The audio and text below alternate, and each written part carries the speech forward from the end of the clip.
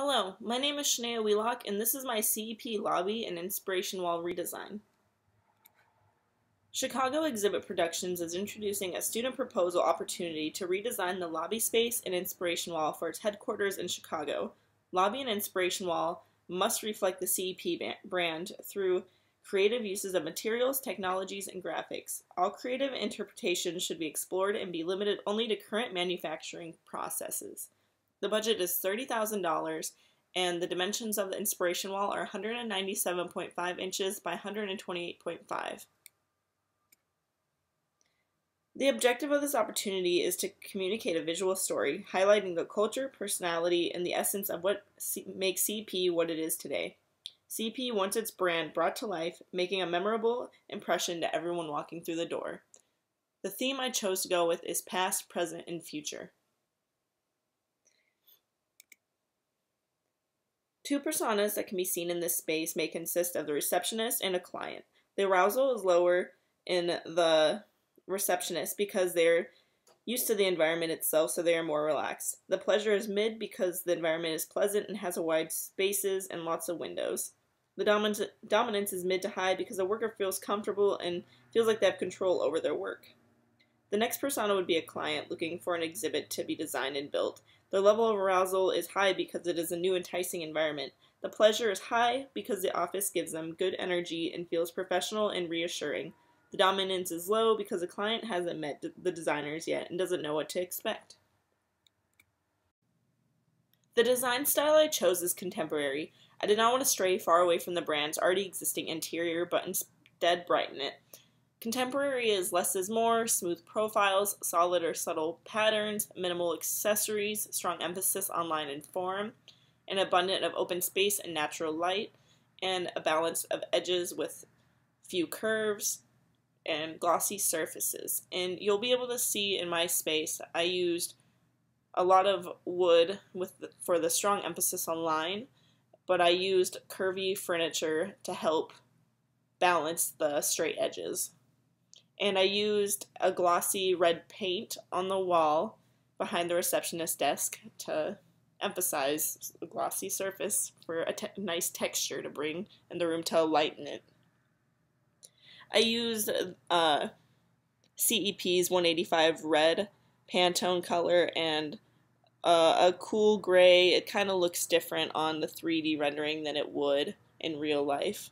And I also used a light wood material you'll see throughout the space. I want the inspiration wall to symbolize the growth of the company, creating a sort of family tree element. Without having work to do and exhibits to create, the company would not continue to grow. This is where the mirror represents that the person in the mirror affects the company, whether it is by giving the company work to do or being a part of creating the work.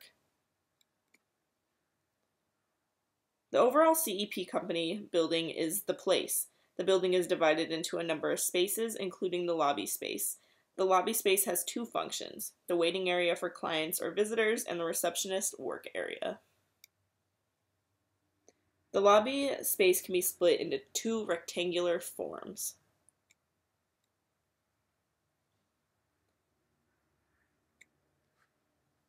The size of the lobby is generous to functional because it goes above the basic requirements of building codes, but not quite the size of a high-class hotel lobby.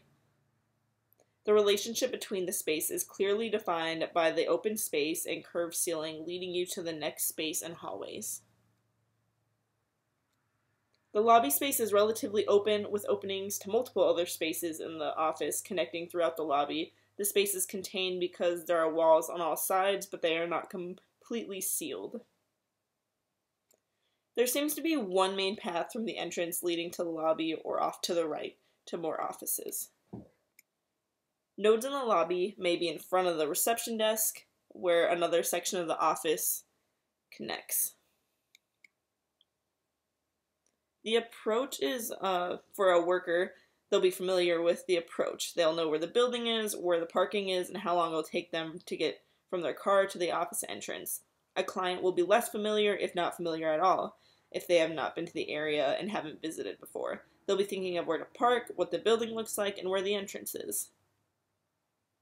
The receptionist will walk through the entrance without even thinking about it. They'll go right to their desk or to the employee lounge to drop off their stuff. The client may take a minute to appreciate the building's entrance and the red interior and the entranceway. The client will be wowed by the inspiration wall they see right when they walk past the entrance. They'll be able to find the receptionist desk right away. On the way in, everyone will see the landmark, which is the inspiration wall. The client will ask the receptionist about the meeting they're there for. The waiting time may vary, giving the client an opportunity to observe the office interior and inspiration wall. The receptionist will not have a waiting experience.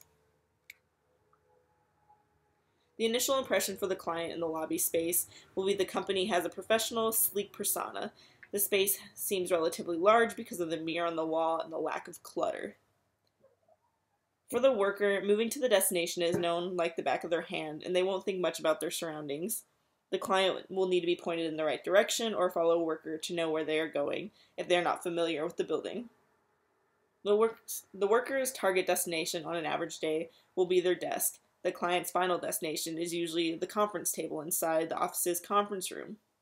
The target activity for the worker is at their desk, working on projects for clients. The target activity for the client is the meeting with the workers in the conference room, talking and collaborating on the project he or she is hiring them for. The worker's side trips include the bathroom or the kitchen or the lounge. The client's side trips will be going to the bathroom or waiting in the lounge area again. Secondary activities for the worker include meetings with clients and lunch breaks. Secondary activities may be visiting workers' offices. The worker will be at the space longer than the client, but their exit will be short and direct. Client may take longer navigating from the office spaces, but will understand where they are as soon as they enter the lobby. Workers will exit and not pay attention to their surroundings because of their familiarity with the area. Client will notice architectural elements they may have not noticed on the way out of into the building. The enrichment of the office makes the people inside feel comfortable and positive. The bright, rich wood colors creates a positive atmosphere. The pattern of the wood makes movement and energy in the environment. The order of the lobby is understood easily. The open spaces prevent confusion, and you can see the paths to other spaces clearly, helping understand the other spaces that will be within the place. For my design process, I looked at CEP's problem that they wanted solved. How can we design a wall that makes people feel wowed, but has a symbolism behind what the company brand is? I knew I wanted to keep it simple, and I love the wood inspiration images, but I also wanted something using mirrors. I decided to go with the idea of speed and growth, and I experimented with different wood textures, such as dark mahoganies, but it created a more dark automotive feeling. I found the lighter wood created a happier, brighter environment that matched the playful side of the company. I chose furniture that balanced the straight edge forms that also added some character into the room. The overall wall outcome came out sleek looking, and I envisioned lights to be added inside the wood, on the desk and on the wall, and it would add a vibrant element to both the desk and the wall. Thank you for watching.